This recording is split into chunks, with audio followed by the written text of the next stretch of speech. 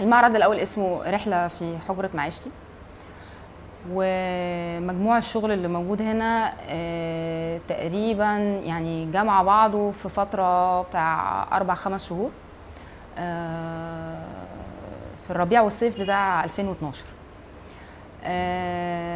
الوقت ده كان صعب جدا عليا على مستوى يعني العام، المستوى العام كان الحاله فيه صعبه جدا، وده اثر عليا على المستوى الشخصي، كنتش قادره اشتغل بالضروره.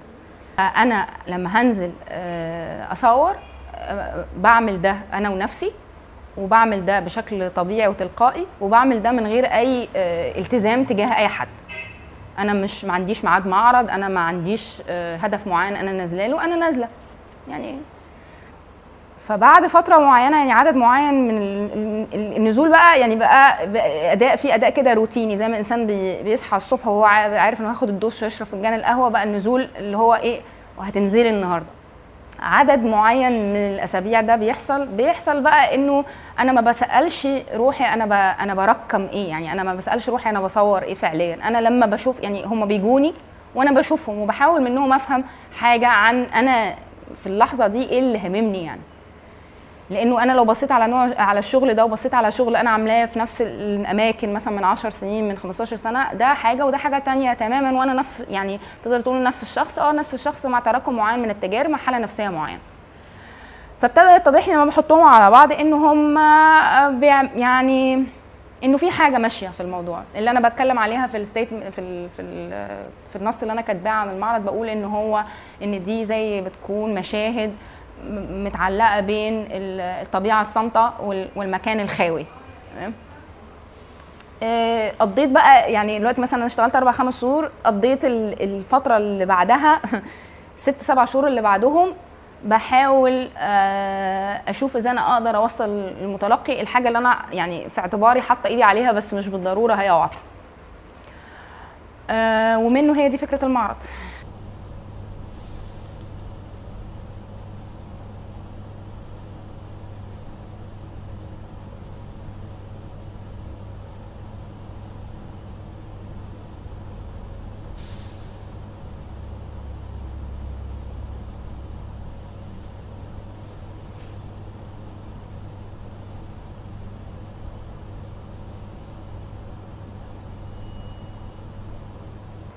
يعني انا فعليا كان بالنسبه لي انه اسم المعرض بيلعب على فكره انه انا بقول لك دي حجره معيشتي، بس هو الشارع، بس هو فعليا هو تحول الى حجره معيشتي في الفتره دي، لانه دوريا ان ما كانش انت عندك غرض معين بيخليك تمشي في الشارع ده كل يوم عشان مثلا بتروح منه الشغل، في العادي مش ده بيبقى الطبيعي، بس انا خليت ان ده الطبيعي بالنسبه لي في الفتره دي، انه في الفتره دي انا برجع نفس الاماكن، بعدي على نفس الاماكن طول الوقت.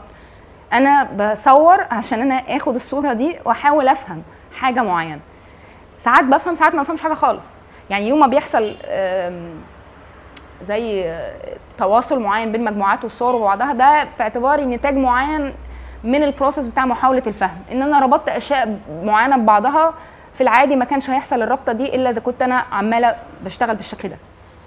ان المشاهد مش مرتبطه بحقبه قد ما مرتبطه بمكان، يعني فعليا انا مش هتلقى انه في ان انا بنقي على حاجات على تيمات من وقت معين، لا، في الحديث حالا، وفي اللي اقدم وفي اللي اقدم وفي اللي اقدم، الحاجات دي كلها متعايشه مع بعضها في هذا النطاق الجغرافي اللي انا بتكلم عليه.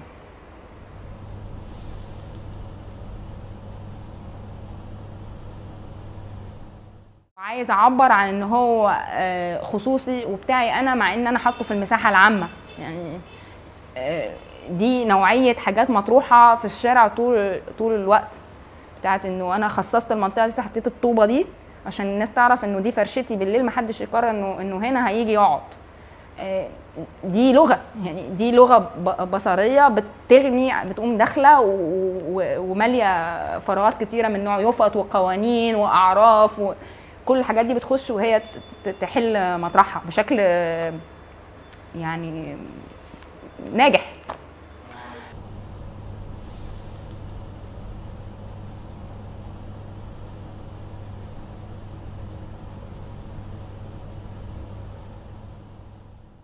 احنا في مرحله بتاعه التلصقه يعني في حاجه اللي هو بين العلاقه بين التلصقه والتلصيم. في حاجات متلصقه يعني معموله من الاول بشكل معين، وفي حاجات متلصمه وتفضل قاعده تتلصم وتتلصم، وامتى اللحظه اللي احنا بنقرر فيها نبطل نلصم ونعمل عمليه احلال. لما ابتدى يتضح لي ان هي دي الحاجات اللي انا شايفاها، وان هي في حد ذاتها انا مش ببص عليها من النقطه بتاعت ان هو انا هصدر احكام ان التلصقه وحشه او التلصيم وحش واحنا في حاله فقر وبؤس بصري شديد. مش ده مش ده مكاني، يعني مش دي النقطه اللي انا فيها ببص على الحاجات دي. لا، انا بحاول ابقى يعني هو ده محيطي، وانا بتعايش مع هذا المحيط وبحاول افهمه.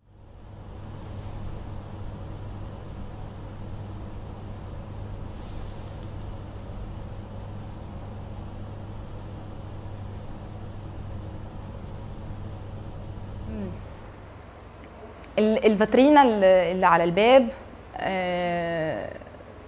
مستلهمه من صوره، فالصوره معينه حصل فيها انه صاحب هذه المجموعه من الارفف بيتعامل معاهم بشكل يعني مجسد، وبيحط حاجات. يعني هو حاطط رصه، انت عدي عليه بعدها باسبوع تلقى الرصه ان في حاجات معينه اتحركت من مكانها. الحاجات دي ما هياش للبيع، يعني هو الفاترينته هو الحاجه دي الغرض منها خصوصي بحت، يعني هي ما بتأديش اي اغراض. يعني تلقى حته مرايه مكسوره، حته ازاز مكسور، قرآن متصفح، مش عارف كتاب بتاع دعايه، نص ازازه ميه فيها نبته ماتت، يعني شيلها حطه. فالفاترين دي في حد كانت بالنسبه لي حاجه راجل فكهاني، والفاترينا دي موجوده وملهاش اي علاقه بيه وهو بيستخدم. فكانت فكرتي ان انا اتعامل مع الفاترينا دي بهذا الشكل، انه المعطيات اللي انا هقدمها لك في الفاترينا هي ما عملتلهاش بروسيسنج، انا جبتها لك زي ما انا شفتها، انما انا ما حطيتش كل حاجه انا بشوفها. انا بشوف حاجات كتير جدا، وممكن يكون في حاجات مثيره اكتر من اللي انا حطاها، انما انا حطها لك وانا يعني بتملك هذه الفاترينا، يعني متلبسه الشخص ده لما بقى عنده مساحه بالضروره ما فيش منها هدف لا تجاري ولا هدف تقديم نفسه، ولا هو بس يعني ايه بيمتع نفسه باللي عنده. ففعليا كل الحاجات دي هي لفتت نظري، عشان هي عامله زي بتعمل بتوشوش على اللي انا بتكلم عليه بتاع علاقات الاشياء اللي مش بالضروره باينه ببعضها، او يعني نوع العلاقات اللي انا بشوفها ببعض. يعني في طبق شوكولاته، انا كل ما اشوف طبق الشوكولاته ما بفكرنيش غير بالافريز اللي هو الجبس اللي بيتحط بتاع النجف.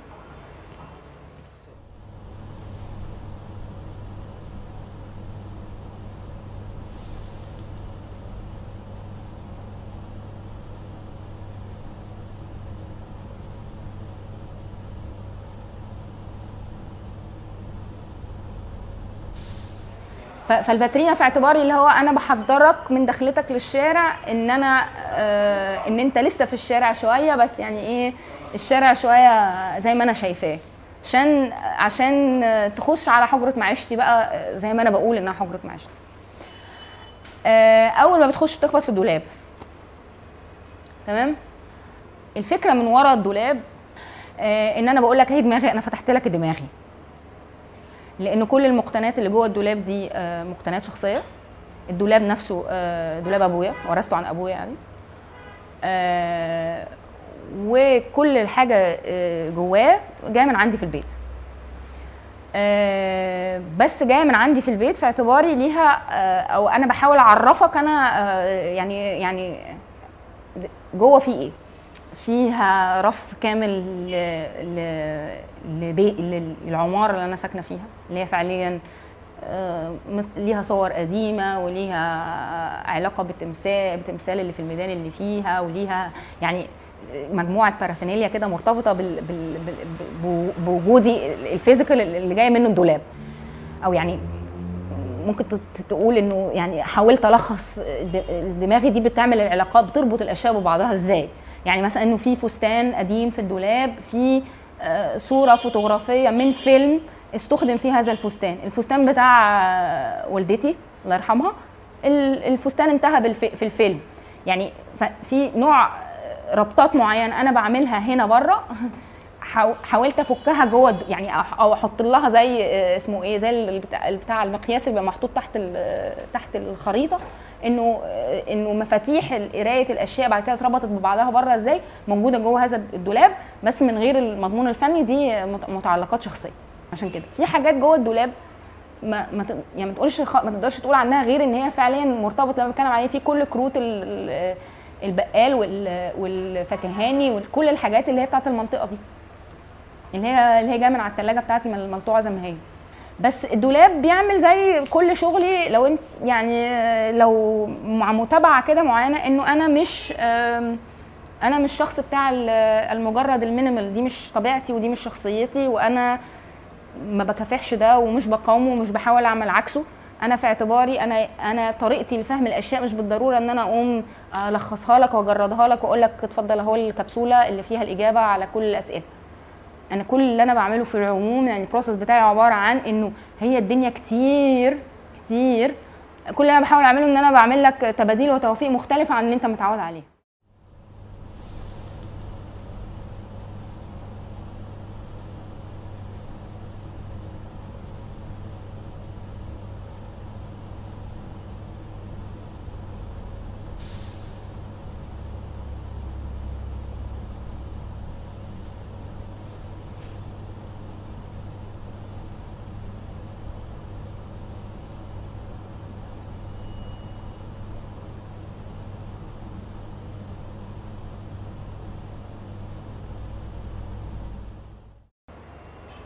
اللي بيجرى في الاوضه اللي احنا قاعدين فيها دي، اللي هي في اعتباري ان هي خطوه ثانيه من الدولاب، يعني خطوه نمره 2 من الدولاب، انه دي نقدر نقول ان هي بتلخص الحيطه دي، بتلخص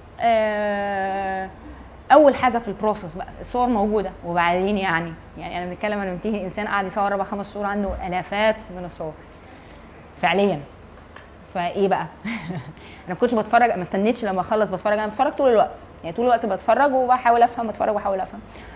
فاللي بيجرى هنا اللي هو يعني ايه، محاوله فهم بدائيه او مش بدائيه، اللي هي يعني ايه، انه بحطك مكاني وبقول لك شوف كده، انه يمكن انت لو كنت مكاني وقاعد معايا وبنعمل ده مع بعض كان ممكن ان انت تشوف انه بيحصل، انه في الصله دي بين ده وده، او انه ده بيبقى موجود بالشكل ده وبعدين يظهر لنا بالشكل ده، وانه ممكن تقرا انه في زي علاقه معينه بين مثلا شكل بيت الحمام وبين الرسمه بتاعت الكعبه المجرده اللي بتبقى موجوده على بيوت الناس اللي حجت، او بين الموتيفه بتاعت بيوت الحمام والموتيفه اللي موجوده في السجاده، وان المثلث بيظهر هنا وبعدين يظهر لنا هنا. ده اللي بيجرى هنا. عشان كده الصور هنا متلزقه يعني ده قرارك انها تلزق بسولوتيب، عشان انه فعليا انت ممكن تشيل دي وتحطها هنا، تشيل دي وتحطها هنا،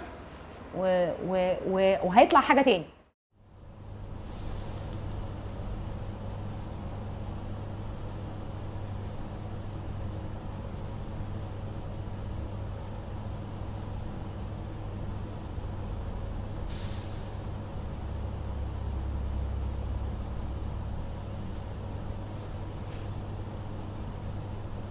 القماش فعليا بستخدمه عشان اقول لك انه كمان زي في المسرح، انه انا لا اقدم لك اي نوع من الحقيقه، وانا لا انقل الحقيقه، وانه في جزء مسرحي في كل اللي انت بتشوفه ده.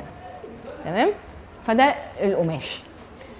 غير طبعا انه هنا شغال على فكره ان ده نوع القماش اللي انت بتشتريه من المحلات، اللي هو مطرح ما انت ماشي تلاقيه مرصوص في الفاترين، فهو في الحته بتاعت انه ده من قديم الازل نفس هذه الموتيفات موجوده وبنلبسها والناس لابساها، وفي طريقها يعني ايه، مش يعني ضغط التركي مديها شلوت قريب يعني.